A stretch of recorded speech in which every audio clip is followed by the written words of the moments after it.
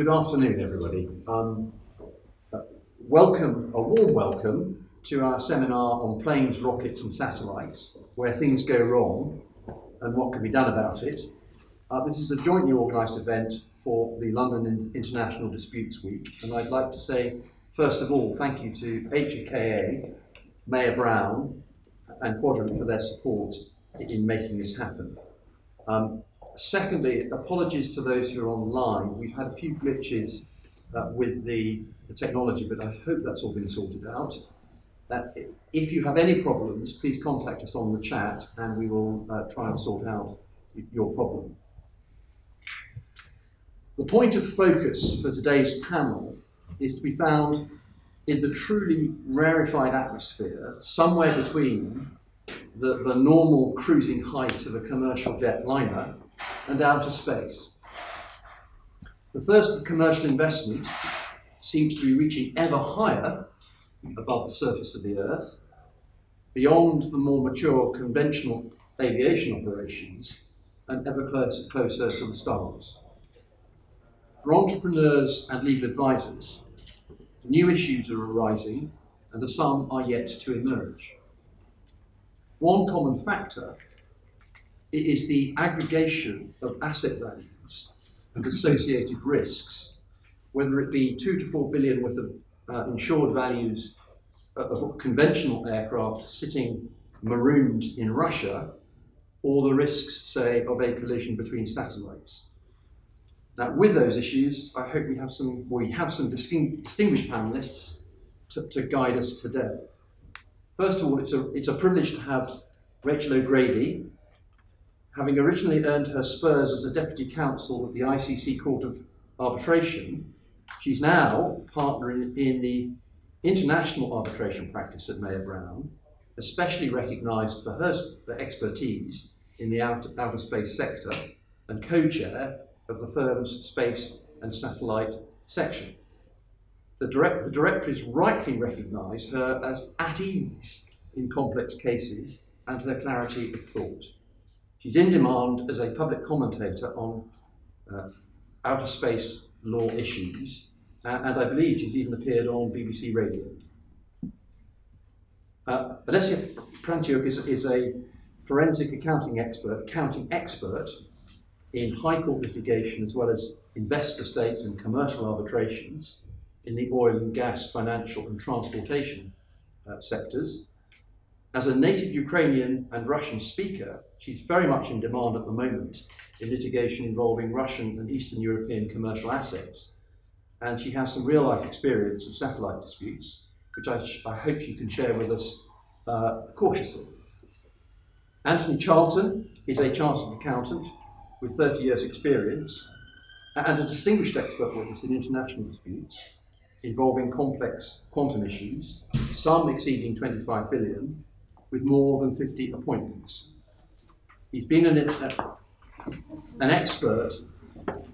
in investment and commercial arbitrations and has testified both in English and French in French and Belgian domestic courts. And he is lauded in the directories as having great analytical skills. Lloyd Watson is happier at least the minimum altitude at which a helicopter can be assured a safe auto-rotation. He's an old friend. He was a distinguished Royal Navy pilot, earning the award of Master Air Pilot. After a time as a commercial pilot in civil operations, he took the role of Shell's Air Safety and Assurance Director. He now leads HKA's Aviation and Space Division. He's been in court at least 3 times, twice with me, very successfully, and he is my expert to go to on fixed wing and rotary piloting, and more broadly in aviation risk management. And earlier last week, we were together on a sanctions panel where he expressed some interesting insights on the operational impact of the Russian sanctions, which, if we get time, you may want to ask him a question about. Firstly, I'm going to ask Rachel, could you give us an introduction, please, to the satellite and rocket legal scenario? I can, yes. If I speak this way, will that be okay, the microphone? I think so. Yes, tell me if you're good. And sorry. Right. So until relatively recently, nobody even needed to talk about space from a commercial perspective because it was inaccessible to anybody apart from states, and even then it was only the states that could afford to shoulder a national space program that were able to get up there. Now, as you all know, that has totally changed over the last 50 years. Now we see commercial, privately owned, privately funded entities and even billionaire individuals operating up there, and even governments depending on those private entities to implement their own national space policies. So there's been a huge shift in the actors operating in space. There's also been a huge shift in the type of activity being carried out in space. We've moved away from purely exploratory missions to missions in order to generate profit, and big amounts of profit, as I'm sure we'll hear. LEO constellations, or low Earth orbit constellations, which have been developed relatively recently, now provide super high-speed broadband connectivity to consumers who are willing to pay a high price for that. But it's not just data services that have been made possible by private operators.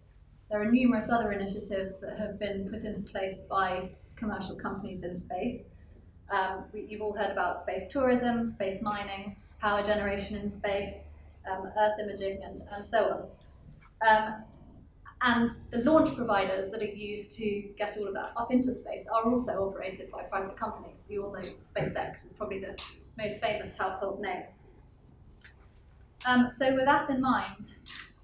Before you go on, can I interrupt for a minute? I was going to ask Alicia whether she's got any facts and figures which might help illustrate the commercial strength now of this market. Yeah, absolutely. No, I don't have any plans. So just to give you a sense of why you should get excited about this, the space economy broadly is anything that happens on the orbit or any other planet and anything in between that can benefit human beings. And it's been huge. The amount of investment these days, I think in 2022, was estimated to be around $450 billion. And probably 3/4, if not more of that, is satellites. And the capacity of satellites changing our lives will touch by you, Rachel, but I think there is so much more. So just to give you a sense of, the first launch was in 1957, and since then, somewhere between 6,500 and 8,500 satellites have been launched. Out of them, roughly half, depending on which source you look at, remain active. Some of them are defense related, but the most exciting part for me is the commercial use, because there will be things like making sure that agriculture companies can make better decisions because they have better data, and they can develop yields in a particular way and help longer term beat hunger and shortage of food, which can meet the demands of growing populations. The possibility of mapping temperature and forest deforestation and bringing it together to ensure that we have planetary survival. So there's loads and huge implications even from ESG perspective. But generally, I think the commercial side to that as well to be aware of. There's a huge ecosystem of different providers. So there will be companies launching satellites, as you mentioned. What I don't think people understand if you go to the SpaceX website and actually get quotes for the size and stuff you want to send, when you expect to do it. And it just gives you a real sense of, you can just get a quote, you can just literally then go and send your satellite for whichever post you want. Alicia, are there any figures for the total size of the space economy? Yes, so as I said before, it will be around $460 billion, which means that satellites alone will be $345 billion, which is huge, and that's... Thank you, Alicia. Rachel, sorry to interrupt. No, and by 2040, it's actually scheduled to hit $1 trillion, isn't it? Yep. In terms of private investment, so it's growing. A lot. More than 10 times. Yeah. Yep. You can do the math. I'm a lawyer there. So just to give you an overview of the international framework, the legal framework that governs human activity in outer space. Now that was, as you may know, put in place in the 1960s, before the shift to commercial activity in space had taken place. There are 5 space treaties that you can see on the slide there. Of them, the Outer Space Treaty of 1967 is basically the one that underpins international space law. So these were all put in place before the commercial space age, when space was still inaccessible, and even when government missions were still in their infancy. It was also in the middle of the Cold War, so political tensions across the globe were exceptionally high. And the space race between the US and Russia was in its height. So, as Alicia said, the first satellite launched ever was by Russia in 1957. So that's only 10 years before the Outer Space Treaty. And then 6 years before the Outer Space Treaty, Russia put the first man into space. So at this point in time, when the Outer Space Treaty was signed, Russia was winning the space race, and it was the middle of the Cold War. So it was 2 years before Neil Armstrong walked on the moon. So the main motivation of the nations which signed the Outer Space Treaty was to just preserve the status quo, to prevent land grabs, to prevent sudden claims to sovereignty, and to ensure that outer space remained the common heritage of all mankind, and also to prevent military operations in space, of course.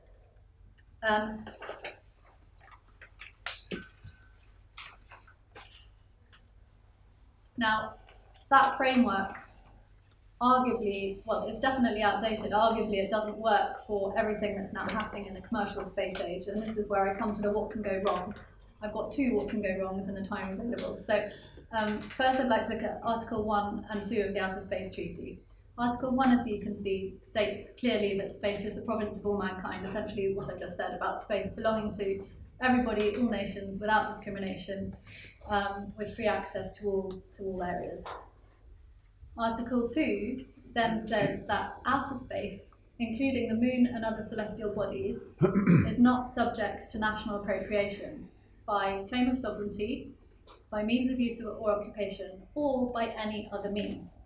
And this article has become hugely contested in the context of the modern space age by private commercial entities and ventures.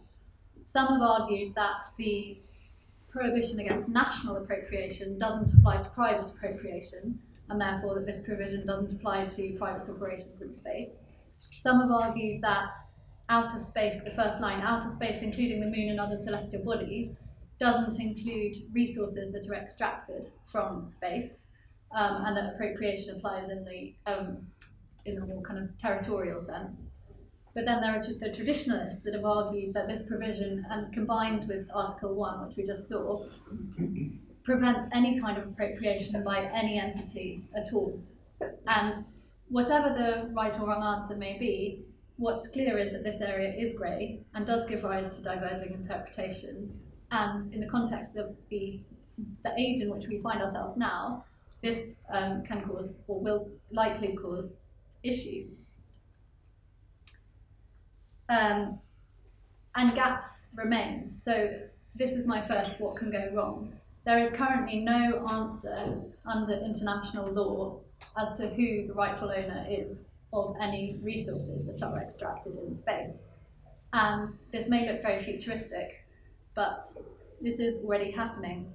Resources are already being extracted from space by the US, by China, by Japan, notwithstanding the fact that there's no clear solution under international law as to the legality behind that.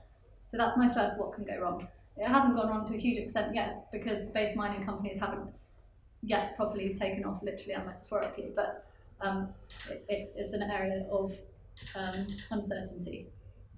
My second what can go wrong relates to liability under the international legal framework. Article 6 of the Outer Space Treaty provides that state parties to the treaty shall bear international responsibility for their national activities in outer space. And Article 7 provides that launching states will remain liable for objects launched from their territory that then cause damage to another object in space. So, in an era where commercial ventures and private entities are operating in space, it's the states that remain liable. Question whether that might need to now change. we saw this kind of these issues come into play a couple of years ago in 2021 when a Starlink spacecraft apparently flew too close to the Chinese space station, triggering all sorts of interesting headlines and questions of international law. So it's likely, I mean, nothing happened because there was no collision, but it's likely with increasing amounts of space debris that collisions will occur, and the launching states may not always be obvious or even identifiable, and it may not always be possible to work out which state is responsible for the national activity that caused the damage. So again, it's an area of law which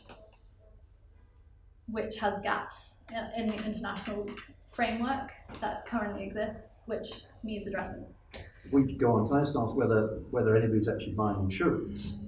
Lots of people. For the impact of their debris in the future? Not for the impact of their debris, but because states remain liable for their nationals. Any national launching from any state will need a license from that state to launch, and that states basically prescribe that insurance is a condition of launch. Yeah, it's a huge market.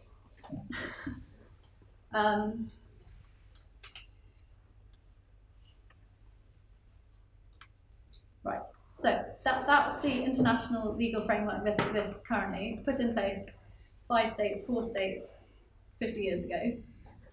Since then, there have been some other international agreements set up to found certain organisations such as the ITU, ESA, the International Space Station, and those international agreements also bind their members.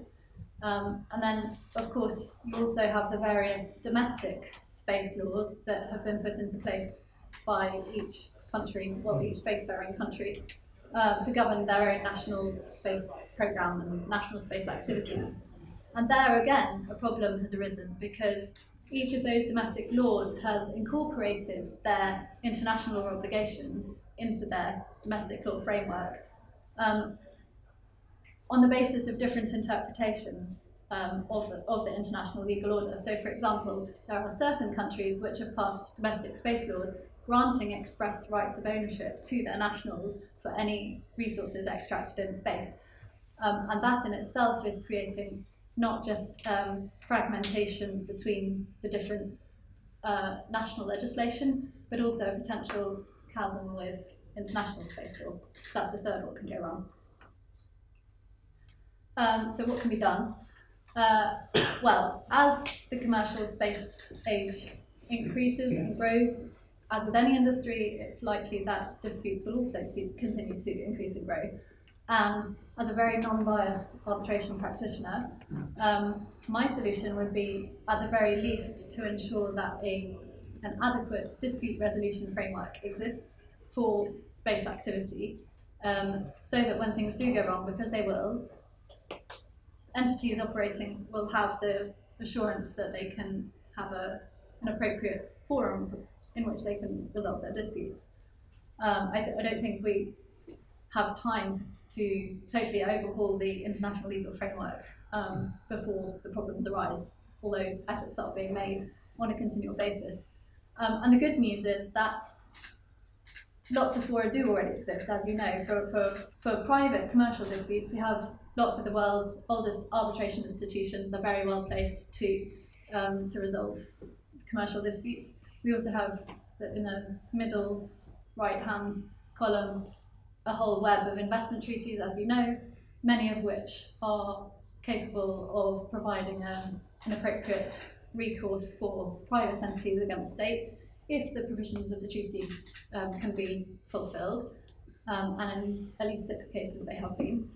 And then disputes on the left-hand side between states, of course you have the ICJ.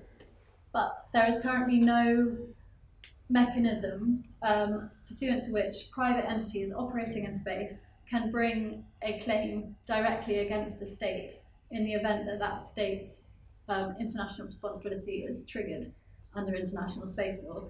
So that's a big gap at the moment, and I've written about this, and I'm a big campaigner for the creation of a new ICSOD convention, so an international centre for the settlement of outer space disputes, because non-existent at the moment, and arguably there's a growing need for one.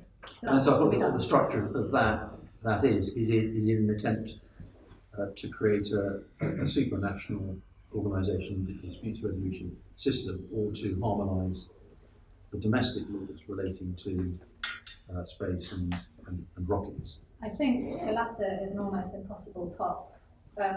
I think it has to be the former, and even that's pretty difficult. But when you saw the creation of ICSID, I mean, that was essentially done by a non-political organisation, the World Bank. So here, perhaps that's the key. I mean, the UN has been for years trying to overhaul the international space regime and failing because it's impossible almost to get global consensus. Where it might be possible to obtain global consensus is on a dispute resolution framework, but if not before the UN, maybe someone. So not a Chicago Convention the World Bank might. Not a Chicago Convention for the skies. The KO are not going to be able to earn more money from taking over space. I think probably not. Thank you very much for starting us off. I'm going to move to Alicia to talk about some of the problems and the benefits of the legal framework, and perhaps give us a few examples. So I'm going to take that in the context of damages, if that's okay. Yes. Still no lawyer. I did not get a chance to get my qualification in time for this one, but I'll fall back a little bit on Rachel's talk. So similarly, I think damages, there's nothing new in the world of the loss. Therefore, it's always going to be falling back on the existing framework, and there is a hypothetical scenario where things work in the way they should, versus an actual scenario where something goes wrong. And what the breach looks like, it's one of those cases that Rachel touched upon. The case can be framed again around those facts. But what I'm going to talk about, slightly more interesting probably stuff for everyone in the audience, is how that can be adopted to real cases, and some of them very hypothetically I have seen or read or have been involved in. So I think we have some good basics, we have good guidance. How we adopt it, that is a big question. And I think we will have to do so in portion. So I'll give you a hypothetical example one. So if we're looking at a breach of contract case, whereby we have the launching company, hypothetical launching company, and a provider of the load, or the satellite in this case. And the satellite in that case would be to deliver internet services. So something we can all engage with and imagine in the real world. And the question would become, how do you model the loss? And the questions will be exactly the same. So you're looking at cash flows, you're trying to understand what the business does. But then extra questions should be asked. And for me, this is all about business decisions of the company, which we as experts have to test. And I think there'll be an extra burden on us to make sure the number we come up with is credible. So we're not coming out with another unicorn, and in any event, it's just more and more unrealistic, and every single company could become the next Microsoft. Just so we are staying with the facts as much as we can. So Alicia, are we imagining a failed launch of a satellite? Indeed. And trying to calculate the business loss that might flow from that? Yeah. What are the problems of that? Well, multiple, I would say, but we would have to see what was intended to be done with that satellite. What does a business attached to that satellite use looks like? And we need to understand the market, we need to understand the pricing. For instance, in the internet, you can get different packages. So some companies offer upfront costs when you buy equipment, and then you pay immediate rental. Some only operate on the rental basis. And there are different pricing models and different markets. You need to understand the competitors, you need to understand all of the things around business so we can explain and focus properly. But also, what's the life of a typical satellite? Some argue, well, depending on the size as well, so some argue it's between 10 and 15 years. But what if something goes wrong? So there's risk of failure as well, because it's not only just about getting the satellite on the orbit, but also figuring out how to make sure that it sustains its full useful life. Is maintenance available? So it's also a question. So sorry, I just keep throwing questions at you, but the answer is you do your research, you speak to the client, you get as much documentation as possible. But all of those things will be attacked by the other side because it's highly subjective and because there's not enough information. Can I ask a question? Yes. So because of the nature of space programs, and it's not just the launch, it's you get the building of the satellite, getting the launch, and then the orbit and the provision of services. But also my clients see the program holistically, and they've already entered into their data provision contracts before the launch has even taken place, because the way they have to plan. So have you not perhaps encountered more contemporaneous evidence in these sorts of disputes that exist, just because often in what I've seen of these, they're already prepared, and you've already got the contracts that you would have entered into, or that you have entered into, that you, including the profit that you would earn once it gets up there.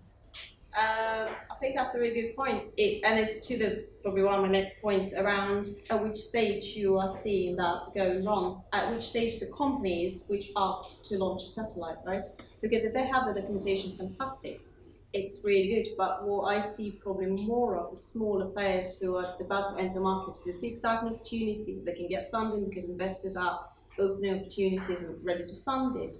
And would like to seize it, they would like to just enter the space and figure it out. The question is the purpose of those forecasts as well, because I'll have to sit down and see whether they were realistic. And ideally I would want to see industry data, and industry data can be patchy, and they may be doing slightly different things, and they may not have the track record I would ideally want to see to feel comfortable with it. But also some contracts I've seen would only stipulate sales, and what I then need to go and figure out the costs to earn those sales. And as rightly says, they may do them in stages, and sometimes they'll have front-loaded costs, but revenues will be there. So there will be certain elements of where to get comfortable, and at each stage for me would have different risks. So the original phase. Can I just ask the two of you, and perhaps Anthony, if he has something to add on this, is there any sense of whether there's a change in the pattern of investing in these ventures? You mentioned the more stable investment of a pre-agreed, pre-contracted income stream, no doubt funding a lot of the launch and transportation costs. And I suspect is that the traditional model? I wouldn't say that income stream funds it real time, obviously. But no. But it's the banks will secure their lending against that income stream.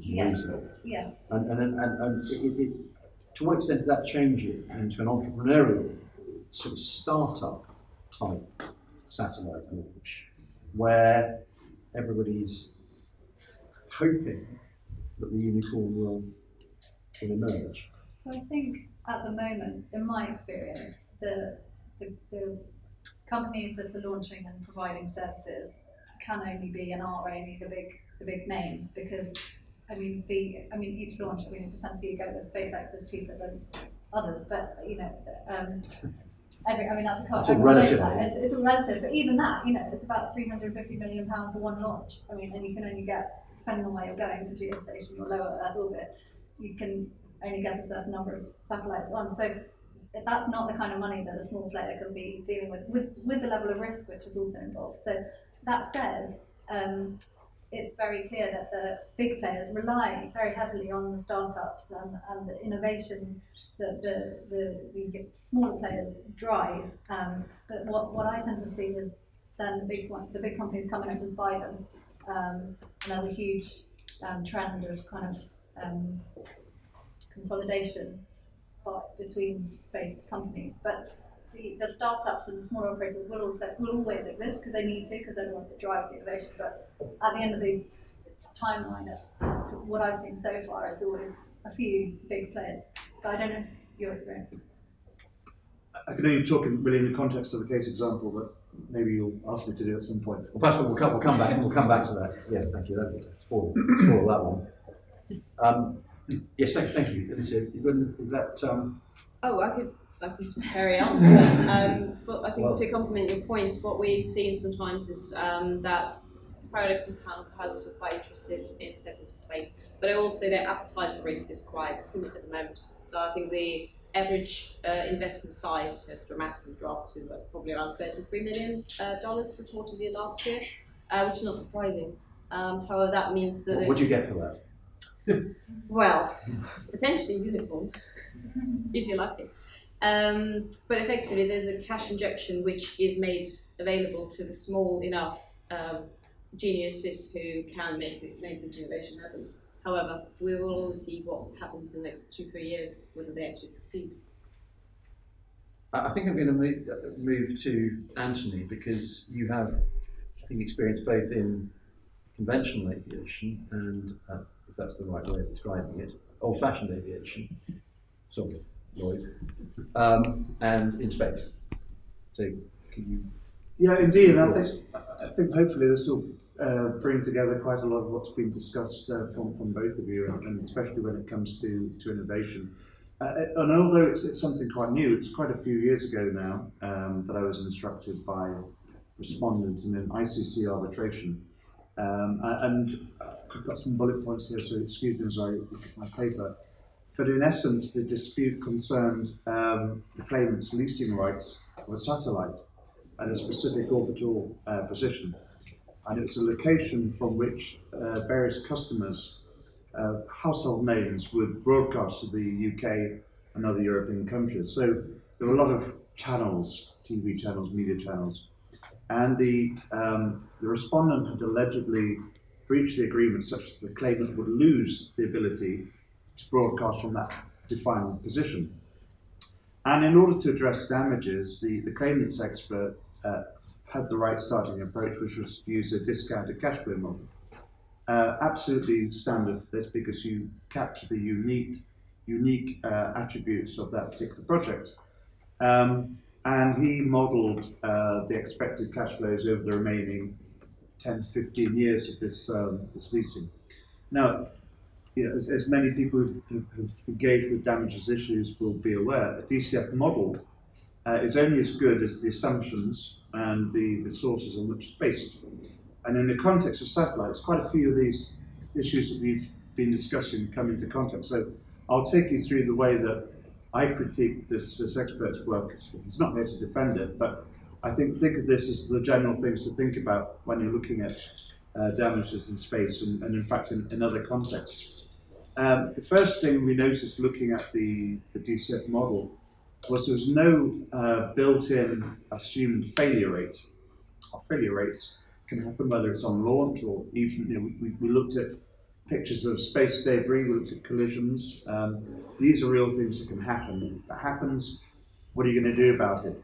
Factor that into your DCF. That reminds me, I think, of my very early days doing personal injury 30 years ago, when you were trying to work out the life expectancy of the claimant. And I'm just wondering whether what the discount is for the comorbidity of the risk that you're going to be hit by space debris on a satellite. Yeah, and I think various factors you were looking at were between about 5 and 10%, which was something close a year. Well, 5 to 10% of all satellites. Yeah. Just over. Absolutely, but that needs to be based again. You know, if you're going to have a failure rate, what is it based on? And there are statistics out there. Continue. The second thing to look at is this model was assuming that everyone would need satellite for broadcasting. But of course, as we know, there are other competing technologies. There's cable, there's fibre, there's internet. So that has to be factored in. And then a third one, which again applies to all sorts of scenarios, is basic economic principles.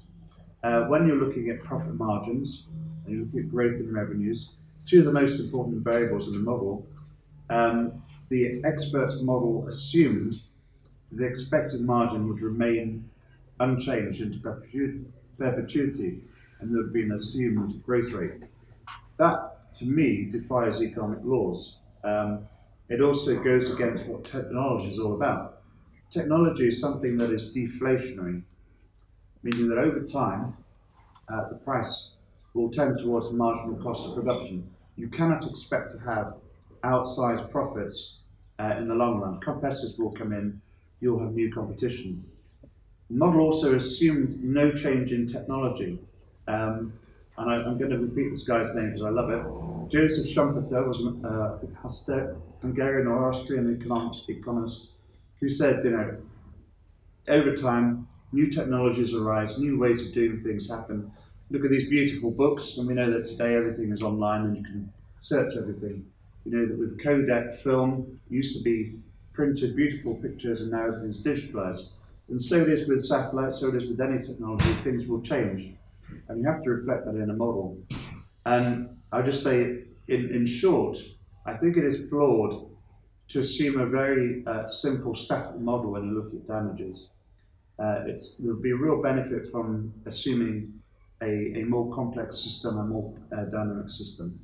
So I hope that helps. Can I? Yes. There's one thought that came out of that. We've obviously all seen the shift from satellite TV to the internet, and I can't go a week without something from Sky telling me how important it is to make the shift.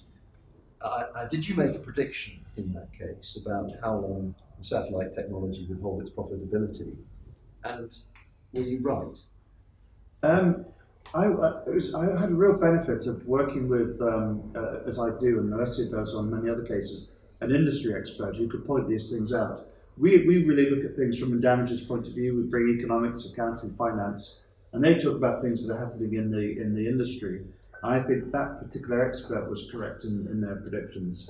I'm naturally skeptical of anything that says, don't expect any change over the next 10 years, because it's not going to happen. Things will change, and we've just got to apply professional skepticism. Before we come back to you in a moment, Anthony, I was going to move over to Lloyd to ask you, perhaps at a slightly lower altitude, about some of your thoughts on operational and safety management in the aviation and space field. I think as we look at planes, rockets and satellites, and from my perspective as an operator, it's all commonly bound by new technology, which is exciting and wonderful and a great future. And I feel really happy about the way things are going. But fundamentally, if you take hydrogen engines for greener fixed-wing flying, electrical engines for urban air mobility, or regional air mobility with electrical engines, or whether it's going to be into the rockets and then the satellites that go to space, this is broadly new ground, new technology. One of the common areas which history will teach us, and is absolutely fact, and will happen to all of these technologies, is there will be a steep increase in accidents and incidents. And you only have to look at the technology of the airline, of the Comet, and how that went. You then have to look at the introduction of the A320, a fly-by-wire aircraft. I mean, there were pilots literally flying this aircraft going, what do you think it's going to do next? They had no idea.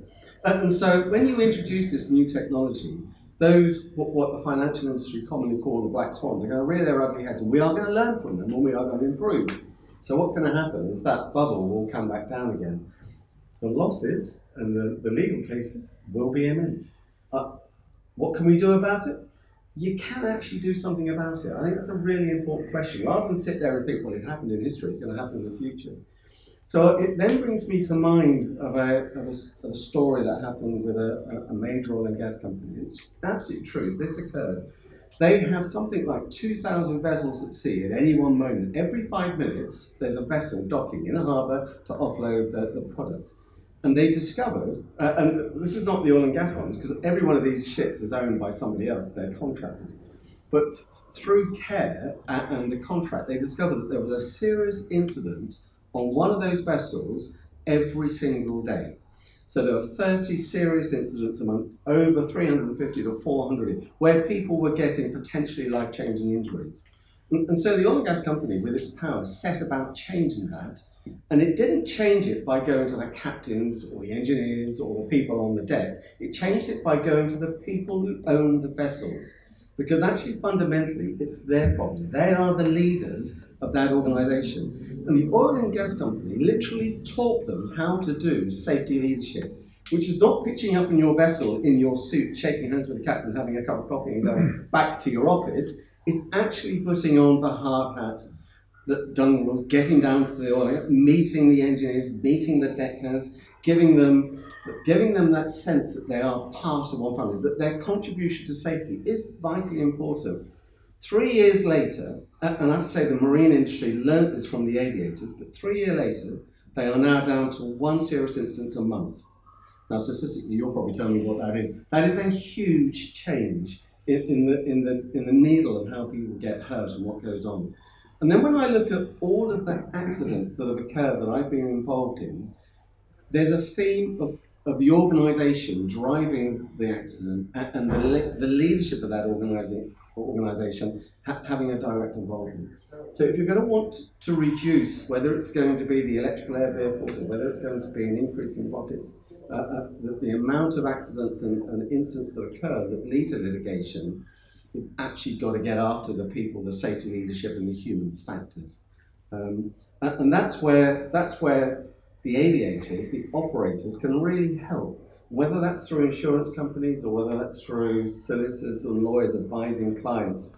I don't think it's going to be wise to go about this without actually drawing the lessons of the past. Well, can I just say, I'm not going to give you a statistic, but I will say I used to suffer from being a nervous passenger in the plane. I got over that over time. I read the books. But every time I sit with Lloyd and we speak, I get nervous again. I think you'd be more nervous on an oil tanker. I mean, you've raised the difference, historical difference in safety management between the marine industry and aviation. What do you think that other industries can learn from aviation in terms of safety management, the treatment of incidents as commodities, as important commodities? Yes. I mean, what are the lessons that still have to be rolled out across other industries that you think aviation can help with? Yeah, so I would look up, I would guide people to look up Scott Chappell and his HFACS, his human factors analysis system. And it's very well laid out. It was originally designed for aviation, but has been adapted by health and rail and nuclear and other areas, because there's some critical parts of the design of that system which enables organisations to understand their contribution at the very top, whether it's by financial or commercial or the stresses that they impose upon their people to get done what needs to be done. But when it's complex, there's also a supervisory level, but again, that supervisory level tends to be human, and humans are prone to make error. And then you get down to, so what are those conditions that we as humans suffer from? What are those preconditions? And in the aviation world, it's things like bad weather or fatigue, but there's a lot that carry across, not just from the aviation world, but from the experts within that industry. They know their industry well enough to be able to pick out, so these are the preconditions for those human failures. And then, of course, you've got the unsafe acts. You've got the people doing something unsafe. And by and large, they don't mean to, but a good example will be a hangar, a good team of engineers, well led. They wanted to get the aircraft out of the line to fly their passengers. And so this engineer was given a task with the gearbox. He didn't have the right tool. So he made himself a tool to get the job done. But unfortunately, the bit that he made fell into the gearbox, which then had to be reported. The gearbox had to be taken off the aircraft, had to be sent off Airbus, etc. So his can-do attitude cost the company about $500,000. Nobody was hurt, but humans will make mistakes. Those preconditions will exist out there. And so you need people far cleverer than I am to work out what those conditions are and then mitigate them. So that's Can I ask you about something that's dear to both of our hearts, which is controlled flight into terrain? Yep. And when that was recognised as a human factors problem, yep. and what was done about it? What technological response was there to it? Yeah, so control flight into the terrain was the biggest on the bar chart of what causes an accident and the deaths and an airline come to leave. And it would be the first one there, the control flight into the terrain. Now it's the one at the far right. It's been engineered out. And so the technology using satellites, using enhanced global, enhanced ground proximity warning system with very clever databases of terrain awareness warning systems and very good graphics. If the pilots ever get themselves into a situation where they think they know where they are, but actually they're somewhere else, the electronics will tell them. And so long as they comply with their training, they will not hit the ground. And so controlled flight into terrain has gone right to the very end of the And what's the tool? What's the technology that's changed that? Satellite and TCAS as well. Yeah. Yeah, that's collisions with aircraft. TCAS is Traffic Collision Avoidance System, and that's where you have a computer in two aircraft.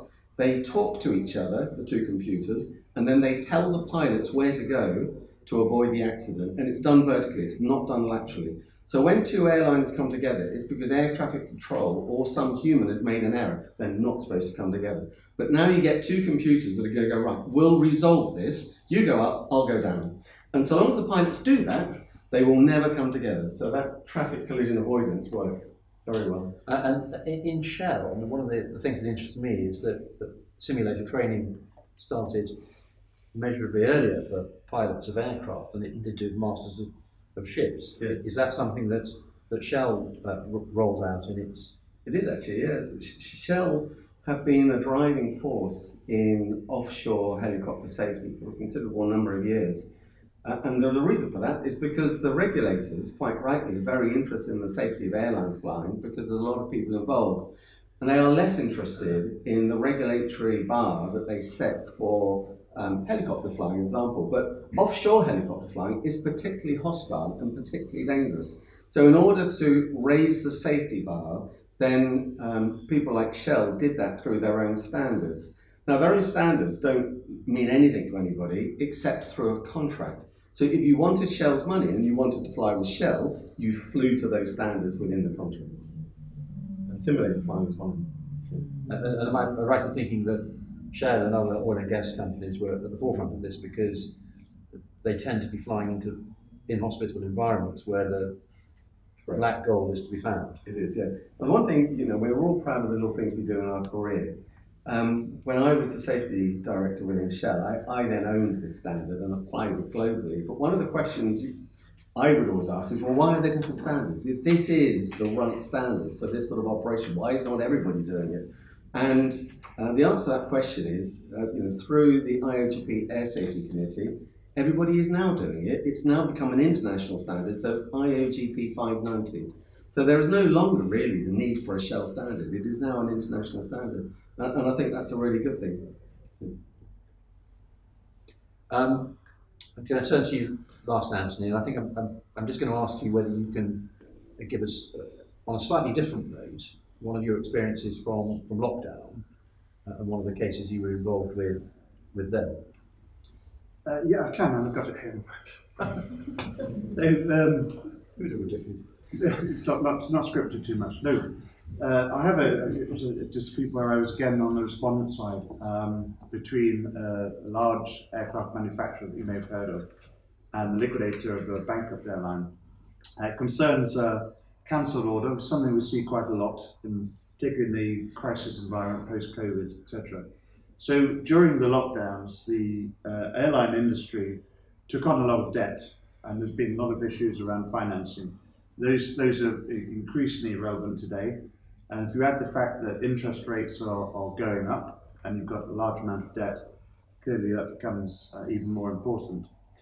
So this particular airline had paid 40% of the cost of about 30 passenger jets. They paid that up front to the manufacturer. And that's called pre-delivery payments, and it's a very typical way of financing the working capital. But the fact that this company ordered 30 passenger jets, it was something that the company could ill afford given its financial situation. And the manufacturer proceeded to begin work on the planes. But in the meantime, or a little bit later, the airline actually went bankrupt for numerous reasons, but clearly because of poor financing, because of lockdowns, etc., takeover. Given the situation of a bankruptcy, the manufacturer managed to sell the planes to a different customer. Now, there's a few issues that come out of here, but bear in mind that what the claimant was claiming was the pre-delivery payments back through the liquidator. And what my job was as the quantum expert was to basically compare the amount of pre-delivery payments made to the manufacturer with the costs that the manufacturer had actually incurred, so the work actually performed. That involved looking at very complex indexation formula to track costs from one period to the next. And a number of issues arose here that you will see in other situations of cancelled sales. It happens quite a lot, cancelled sales. And one thing is, if you have cancelled sales, are those truly lost sales?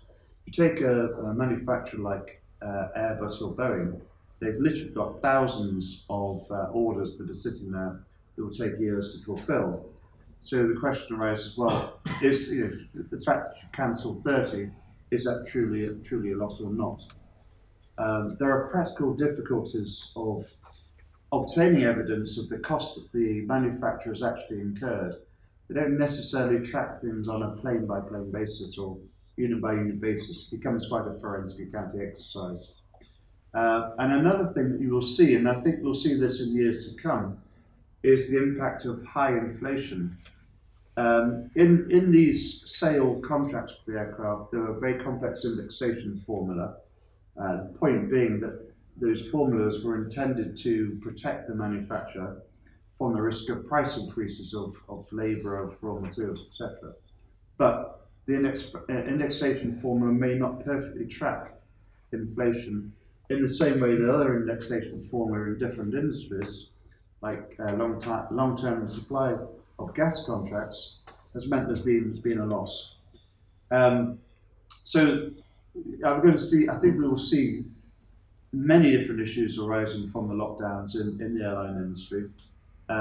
We certainly haven't seen very many of those so far. I think it's we're seeing the cliff effect soon, or rather the tip of the iceberg.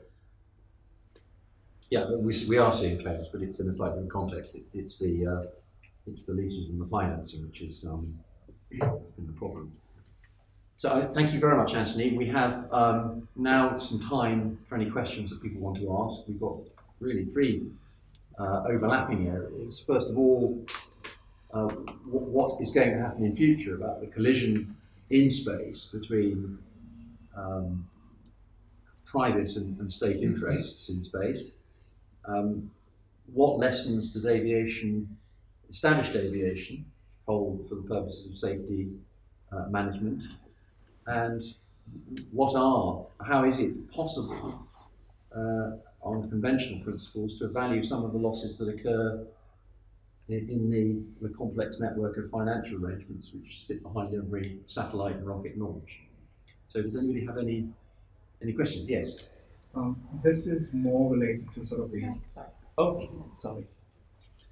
This is more related to the governance of the sort of international regime between national authorities and commercial enterprises operating in those jurisdictions. And we've made some maritime comparisons so far, but the one which sort of strikes out to me, so in maritime we have every vessel over a certain size needs to be flagged. There's a flag state. And then that vessel is accountable to the flag state, but also the flag state is accountable to enforce the rules of operation within that flag state. The concern here is that within maritime, there's now been a proliferation of these so-called flags of convenience, where states, rogue states, if you want to refer to them as that, essentially operate with very limited oversight of the vessels that are flagged within those jurisdictions. Do you see the risk of that also occurring within this new model as we've described within the space industry? That you have a number of countries who are now operating with very limited ability to enforce the rules of these international treaties, but happily granting rights to commercial enterprises. So there's certainly a degree of forum shopping which is already taking place between the main spacefaring states.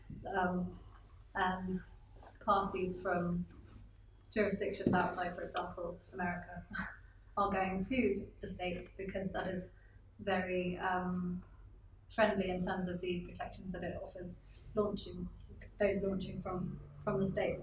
I think at the end of the day, it's a question of how much risk the state itself wants to take and balance that with how much it wants to incentivize new talent and new operators within the space industry, because it's a huge industry and everyone is trying to get a kind of piece of the action, so to speak. So the UK at the moment is doing a lot to try and promote the UK space industry. But it's a balance that the state itself has to has to judge, and that is in America, for example. The States has done that very successfully because look at what's happening from there.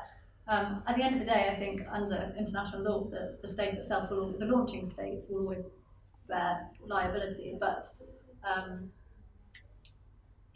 as we saw, if, for example, in a specific scenario, the United States was the launching state, and it caused damage, something launched from its territory caused damage to another, let's say it caused damage to a Chinese private spacecraft, the private Chinese spacecraft would still have no recourse against the state. So it's not a question necessarily of the launching state enforcing its own regulations. I think the states are generally doing that quite effectively, and we see lots of cases in the states before domestic courts enforcing domestic space law. It's more what happens when we're above that level, and there isn't really an answer. And can you give us a sense of finally, Jamie, I know this, of how many claims there have been against states or against private entities arising out of a non-contractual claim, some sort of collision or one, right? well, So public. Not easy to build a practice on that at the moment. No, but it will. I think. Are you able to speak? Yes, I mean, I wasn't involved. It Okay. was a Russian collision over Canada of two satellites, but it was settled because. Well, proceedings started somewhere. So there was the Liability Convention, which is one of the 5 space treaties, provides for this kind of claims commission process, but it's just for states. It's not for private operators. So proceedings were launched under that commission, but they were settled.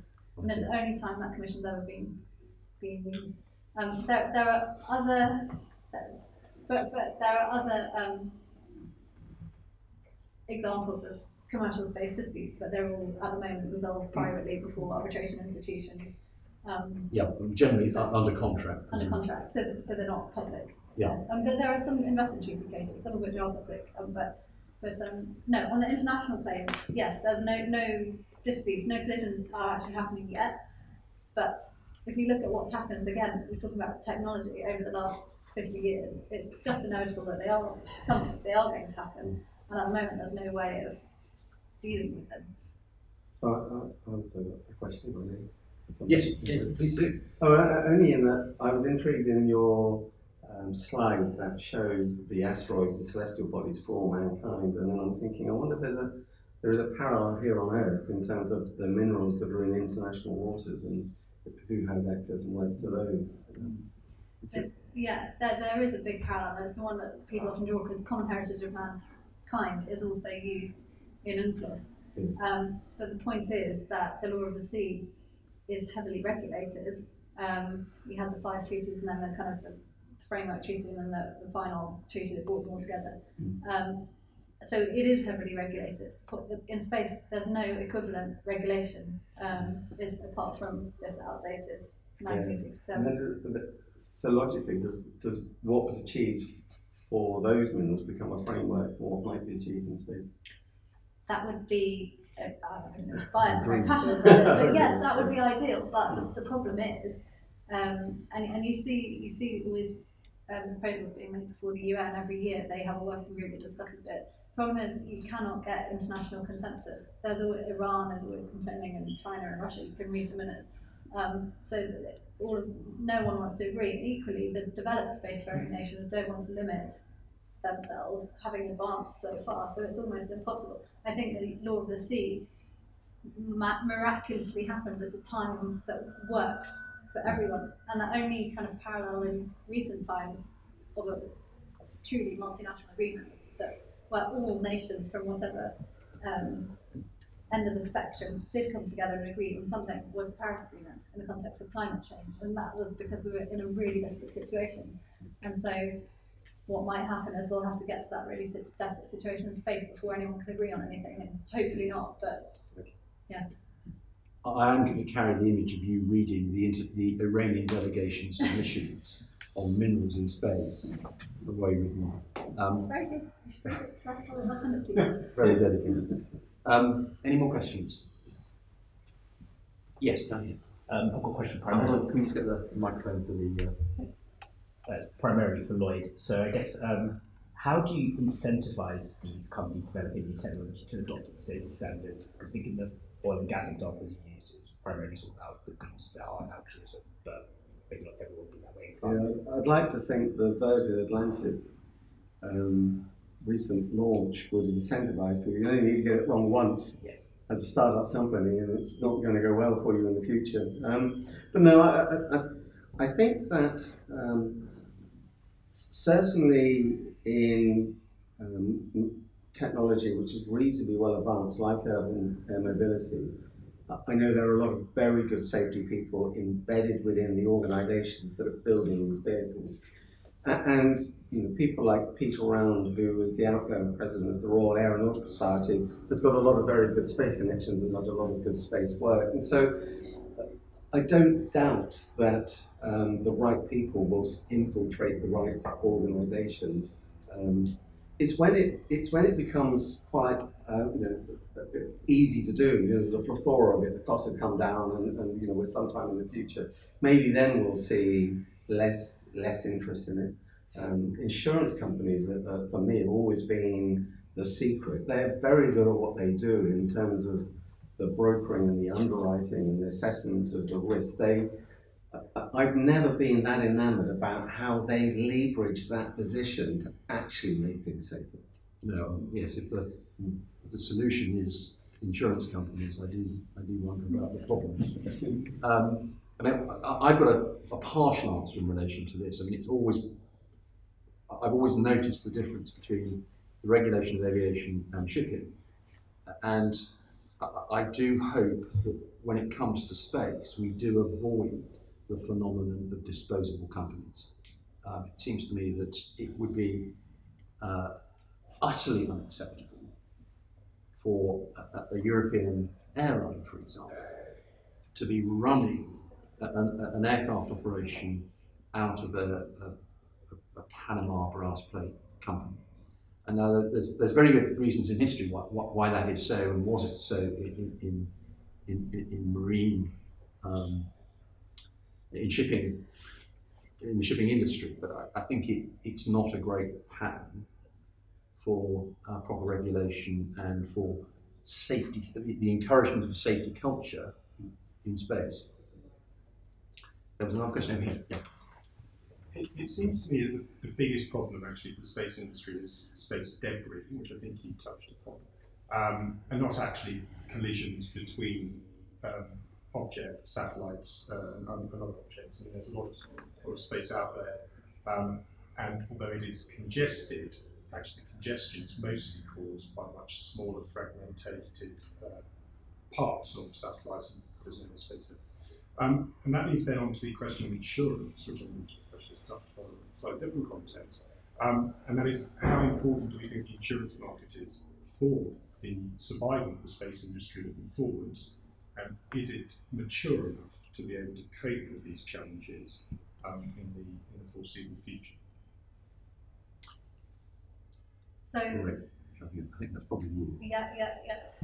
So as well as the launch insurance industry, space debris insurance is another new industry. I mean, space is giving rise to all these new industries, but it is another industry that's cropping up, and it's also given rise to technological developments, and products. So, for example, a new product in the market is it's kind of like a monitor of every piece of space debris and at real time, and you can track all these pieces of space debris real time. And that model is being sold now to insurance companies who are offering debris insurance. But the problem is, as you know, lots of space debris is under a centimetre big, and even a speck of paint smashed a window once in the International Space Station. So it's not always possible. It might become one day with depending on how technology advances, but at the moment it's not possible to track debris under a centimetre.